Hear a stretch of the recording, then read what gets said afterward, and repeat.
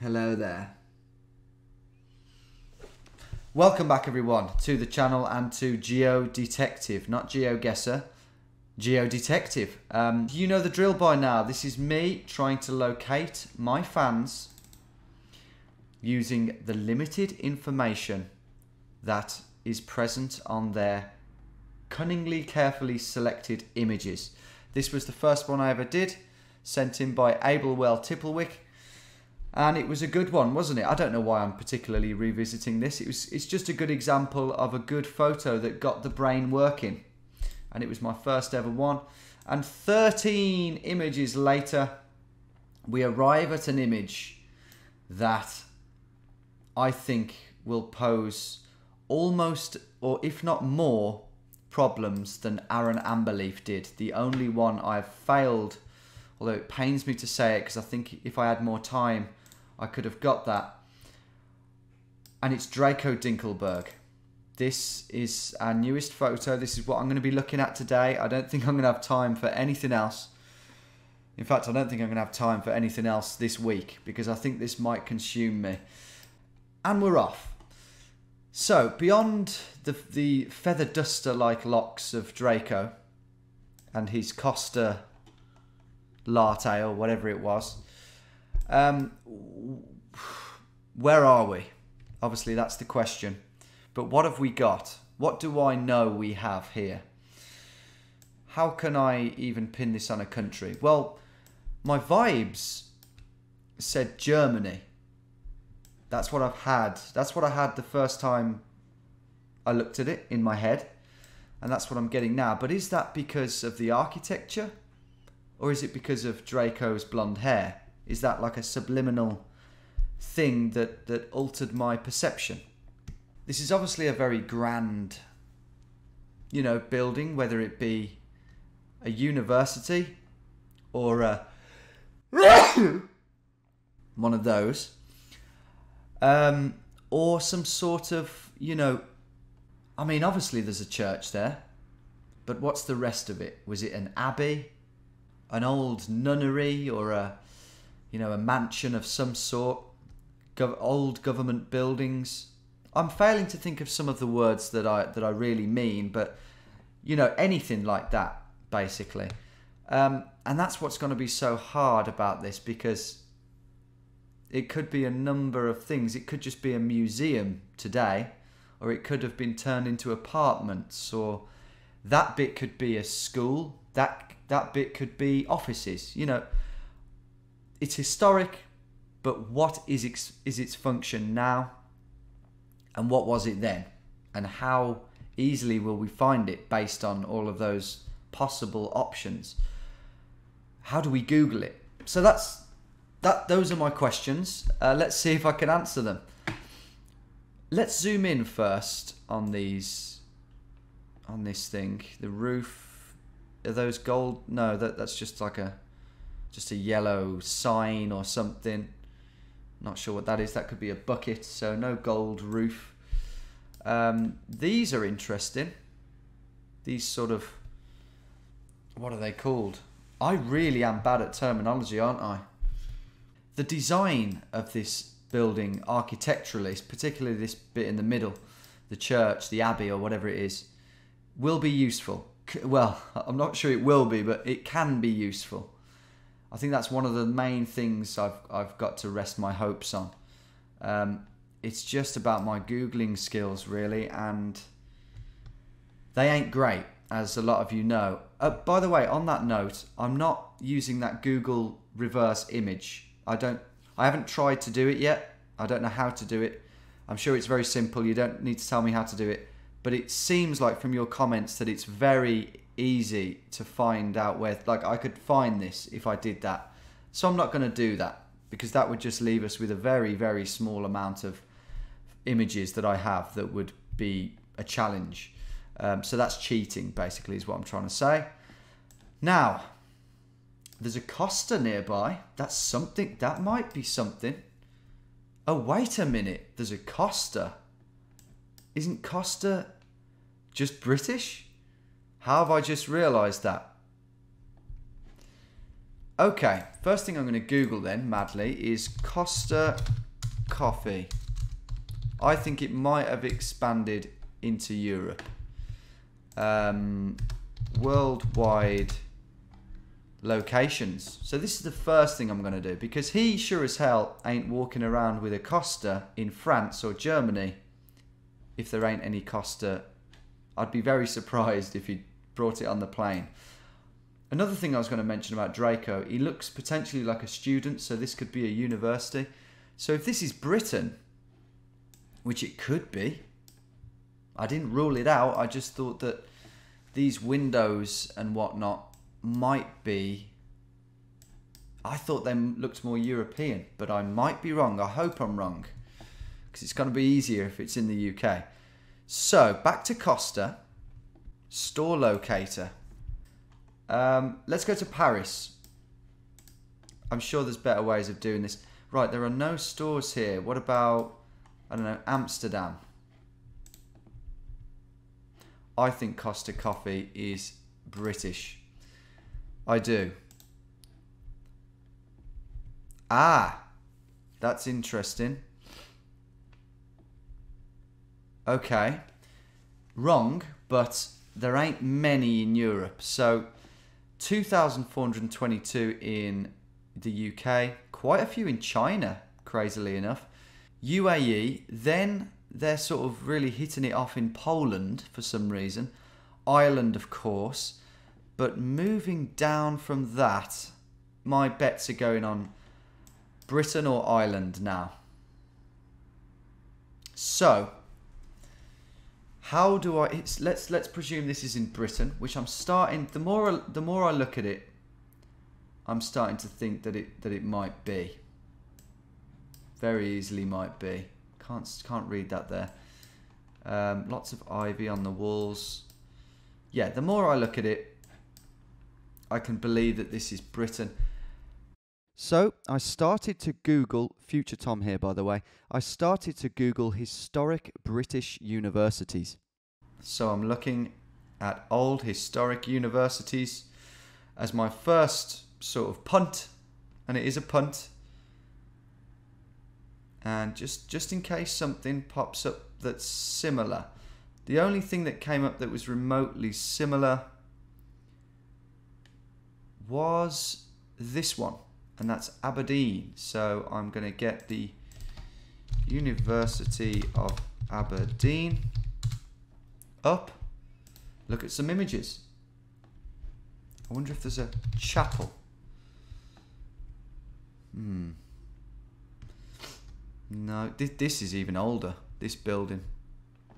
Let's take away the chapel, because that's obviously that building. Yeah, no, I don't think this is it. Okay, and that's the end of that idea. So the Googling took a somewhat premature change in direction, and after having only viewed a select few of Britain's most historic universities, the urge was now to see if I could summon this scene using a mixture of keywords such as courtyard, ivy, chapel, university, historic, Costa, and so on. And when that got me nowhere, I figured that my best bet was to focus on the most distinctive piece of this image, the church. Okay, what is that style of church? Style of church architecture UK. We just need to gain anything we can, any bit of information. That's how detectives work, isn't it? Perpendicular, yeah, it's not one of them. Norman, right. Saxon. Early English, yeah. Why does it stop at that? Why does it stop there? Okay, what about a Gothic church then? Because I think it looks Gothic, but I don't know what I'm talking about. Gothic church, England. So a Gothic church we want, not necessarily a cathedral. Is it Gothic? I do hope we're in Britain, because this could be an absolute wild goose chase. Well, there are lots of types of churches here, but just it's not specific enough. It's too worldwide. I need the various niche types of architecture, because this is very distinctive. It's very triangular, sleek, modern looking. The spire in particular. So if I can just find... I don't think this is very old. I think that's probably... In fact, there's a church I know where some of my ancestors are buried that doesn't look too dissimilar. So there you go. It's, you know, it's not too dissimilar. The steeple looks fairly similar. You know, it's not a million miles off, is it? So when was that built? Yeah, Victorian Gothic.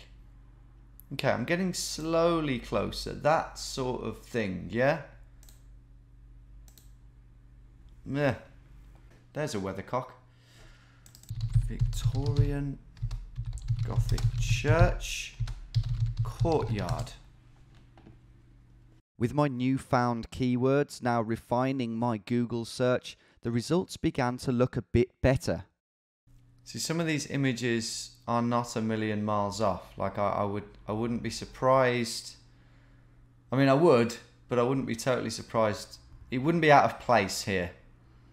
The Googling continued with optimism. In fact, I really thought that this Victorian Gothic Church University Google search could potentially lead me to victory. So much so that when our church didn't show up, I started to question whether we were in a university.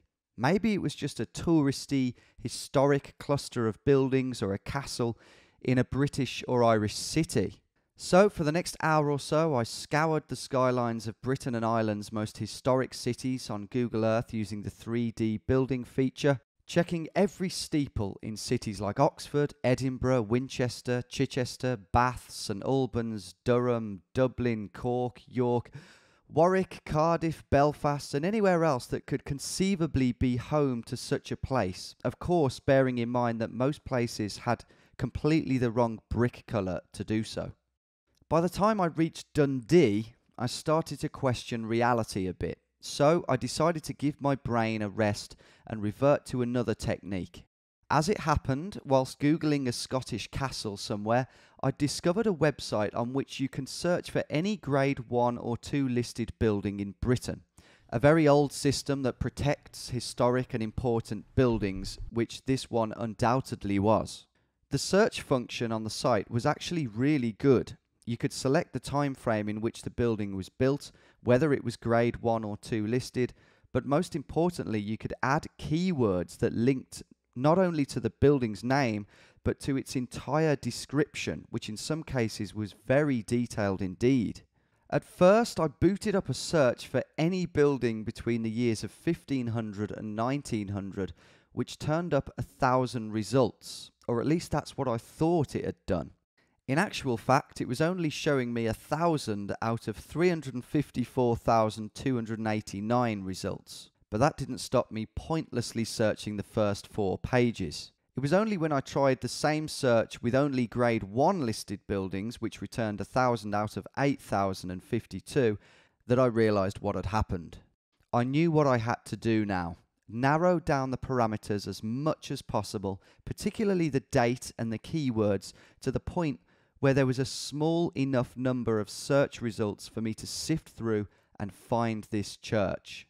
A date range of 1750 to 1875 with the keyword church produced 586 results, which I painstakingly sifted through, only clicking on ones that were in towns and cities and not little parish villages to speed things up. But after about halfway through the list and after hours of searching, I started to go a bit mad and drew a line under it for the day. Okay, new day, new perspective, new clothes. And before I jump back into that National Trust or whatever it was website where I scour all the grade 1 listed buildings from a certain time period, even though it might be outside the time period or it might even be in a different country, I'm just gonna do a bit more digging and a bit more Googling. And I found a website here which tells me Gothic Revival draws features from the original Gothic style, including decorative patterns, finials, lancet windows, hood moulds. I don't know what any of those are, so What's a lancet window? So it's these. Okay, yep. Lancet windows with, see if I could get that on the top. Okay, triple lancet windows then, that's something. And a hood mould. A hood mould, okay. Yeah, we have a hood mould of sorts. I'm going to do a bit more Googling. I'm going to throw in lots of different types of combinations of, you know, words. We've got the striped roof, we've got the ornate finials, things like that. So I'm just going to Google for a bit longer here. I'll speed it up. So I got to work Googling once again, this time using all the neo-Gothic terminology that I now knew the church featured, combined with various other words to see if our church came up. After another good search, Google still hadn't come up with the goods, but then I thought back to the Historic Buildings website. Okay, let's really date this church. Let's date it. I mean, can we? You know when you watch antique programs and they're like, I would date this to around the 1820s, possibly 1830s, and it's just a little vase or something, and you're like, how have you done that, mate? How do you know it's from that particular decade?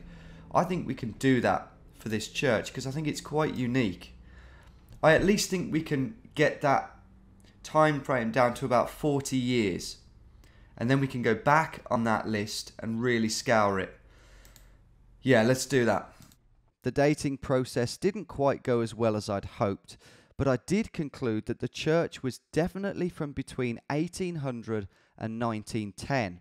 So, with some keywords such as chapel, Gothic, neo-Gothic, university, slate roof and striped roof, I got to work scouring the lists, which were now much shorter. 100, 60 or even 20 depending on the keywords, but frustratingly I found nothing. A big part of me was actually surprised and a bit gutted that I hadn't found it yet, but I soldiered on. My next thought was to pursue the avenue of the very distinctive striped roof. Surely there was a better term for that pattern, and my next step was to find it. That's the first time I've seen something that jumped out at me. Look at those.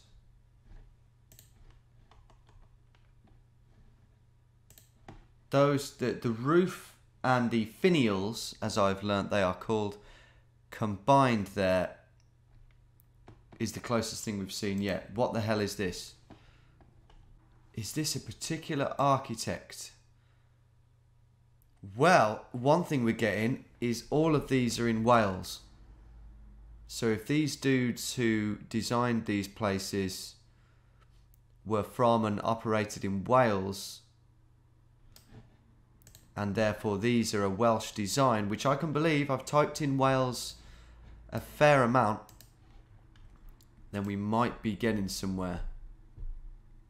But surely if they designed our church in question, it would appear now, because it's got to be one of their finest pieces of work. But look at the roof. It's just so similar. And the slate ties in, Welsh slate. But where is that? Where is that? You know, that particular photo. I don't think it's the same roof, but I'd like to know where that one is. So I'm using Google Lens. Is that the thing I said I wouldn't use? But I'm not using it for our photo. I'm using it for this, which I think is perfectly fine. Poundley and Walker. They've done a lot in Wales. That is not one of their pieces, because it would come up. If that isn't coming up with our church, then there must not be very many photos of it. Banding to the slate roof. Okay. Banded slate roof. Tiles. So it's not striped. Okay, so let's just go back on here. Armed with the keywords banded and slate, I took my newfound knowledge back to the historical building site to crack it once and for all. Come on. Okay. Okay, 40 results found here. We've got a chance. Banded slate. However, despite producing a fair few similar looking church roofs, our church was not among the 40 results. And after another hour of frustrated, frantic Googling, a final baseless and desperate push which soaked up every idea and combination of idea left lurking in the far corners of my tired brain. I'm going to have to leave this again for now. I am determined to get this one. But for now, I've got to just do other things. I've just got to cut this off. I don't know where I'll go next or what I'll do next in my bid to find Draco. But I think with a clear head, I'll come back to this and maybe I'll crack it. I think I can. And I'm gonna. Okay, I've had a few days off Draco. I wanted to get away from it a bit, do a couple of other things. I made the other Geo Detective video and a few more GeoGuessr videos. And I just thought I'll come back to this with a fresh head. So let's get the picture up and see where my mind takes me to. See if I've been going down the wrong avenues and see which avenues I feel like going down in a bid to try and find Draco. So what's my first thought here? I just think it's, right now, I just think it's a Welsh university. That is all I can think. With a Costa coffee nearby. I think this is a university. I think that's the university chapel. Maybe I didn't search for enough universities. I searched for all the historic ones. Well, I went through a list of historic ones, but I imagine a good amount of British universities are historic in terms of the buildings are over 100 years old. So maybe I missed a few. So, okay, let me think of all the Welsh universities I can. So, what about Bangor? I don't think it's that one. I think we would have seen that building at least once. Okay, I'm going to get a list of Welsh universities up because the buildings feel Welsh, especially this one. And we've seen similar architecture on this church, but I'm going to just start in Wales and then I can rule out Wales then for universities. So I searched each of the dozen or so Welsh universities and got nothing. Then I went through the Scottish universities using another official list, which also returned nothing. Then Northern Ireland, and then England, starting right up with your Cambridges and your Durhams, right down to the collection of grey buildings on the Wolverhampton Ring Road University. Still nothing. My university theory, which my fresh head had told me had real substance to it, was quickly running out of steam. The only place left to search was Ireland.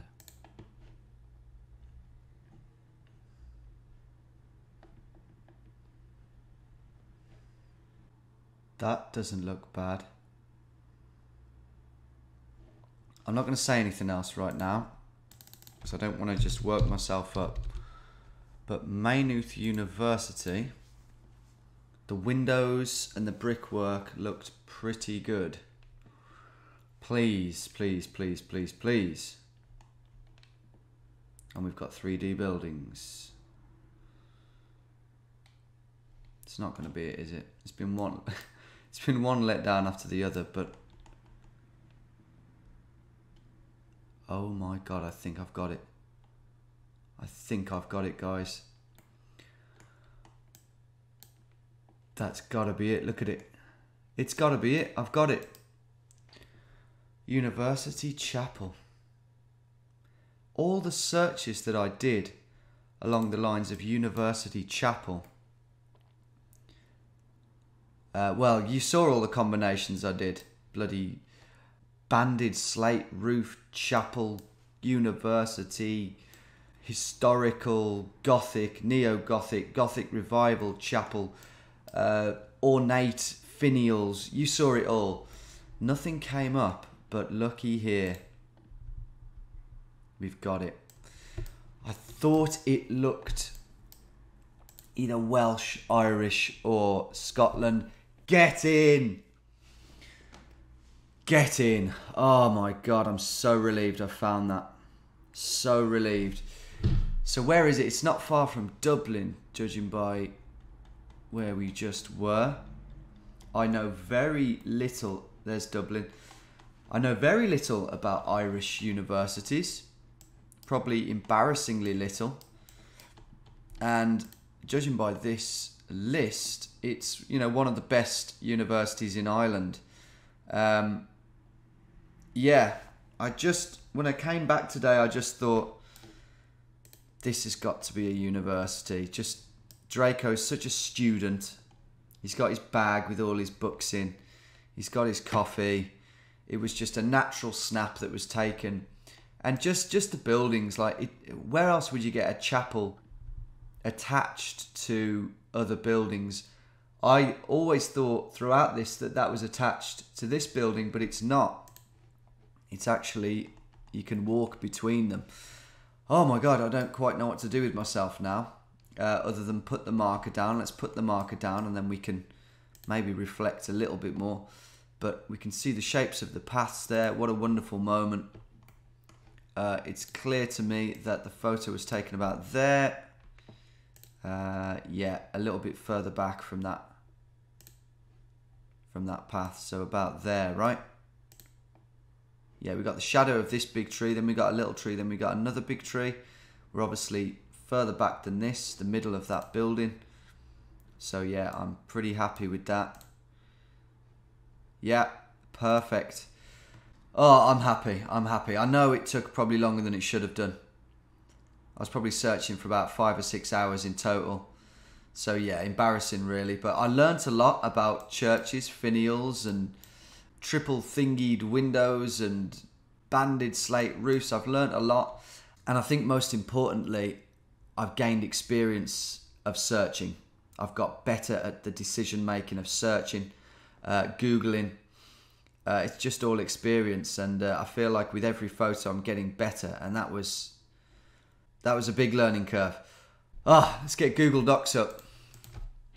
I can proudly enter Draco Dinkleberg. If I am 100% sure that I'm correct at the moment, within 25 yards, I'm just going to fill them in green, and that's exactly what I'm gonna do here. Thin Flistle, definitely.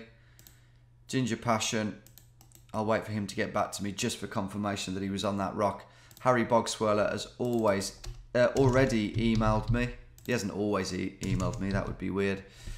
But this is going very well. I can't wait to move on to the next photo. Let's have a little fleeting glimpse.